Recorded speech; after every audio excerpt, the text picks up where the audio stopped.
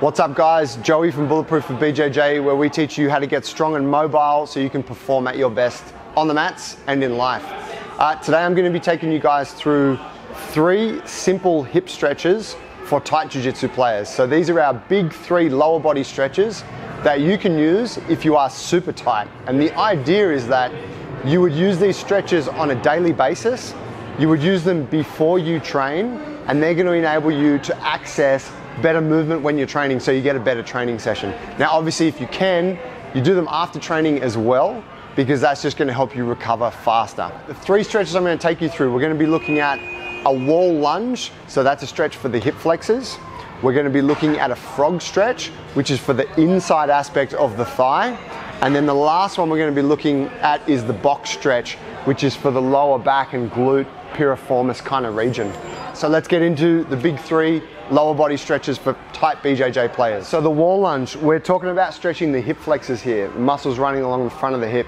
So the way I'm going to set up for this is going to be hands to the floor. I'm going to place my knee on the ground. Now you notice I'm out around a foot distance from the wall with my knee, and then the ball of my foot to the wall.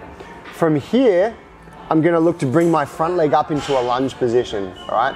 If you cannot get into this lunge position, then I want you just to come away from the wall altogether, and you can just have your foot on the ground like this, and you'll come up into a lunge, all right? But assuming you can, we're just gonna make it a little bit tougher. So we've got knee in, foot from the wall, up into my lunge. Now here, I'm looking to squeeze my glute, and I'm keeping my knee, my heel, my knee and my hip in one line, right? Now, if this feels fine, you're gonna bring yourself up into an upright position here. I'm trying to get some contraction in the glute, push that hip forward, and stay upright through the torso. If you feel fine with this, we can make this stretch more intense by taking the knee closer to the wall. Notice now I've got the top of my foot on the wall. Again, I'm keeping my hips square, squeezing the glute, and driving my hip forward, okay? Hands can rest here on the opposite knee.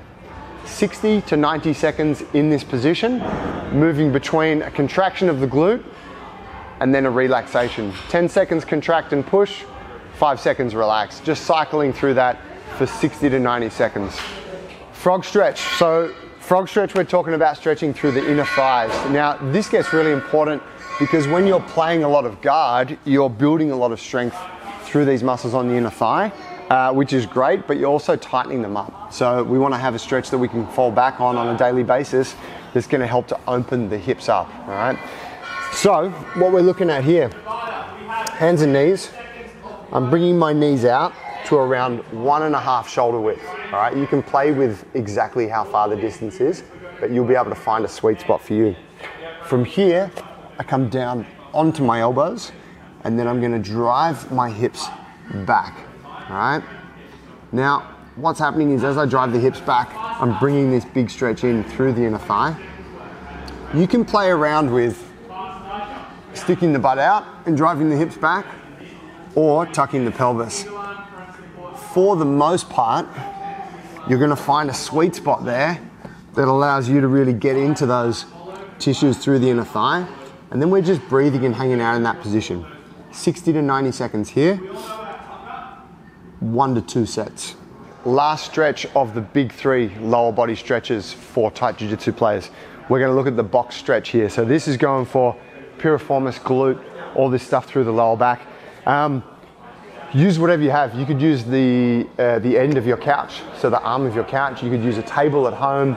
You could use a bench at the academy, or if you're at the gym, maybe you've got a plyo box or something like that you can use. What I'm going to do here is I'm going to bring my shin up, and I'm going to place that shin flat on the box. Now for some of you, if you're really tight, you're not going to be able to get the shin down. The knee's going to sit a bit elevated. If this is you, get some kind of pad or thing that you can elevate and use to wedge under the knee.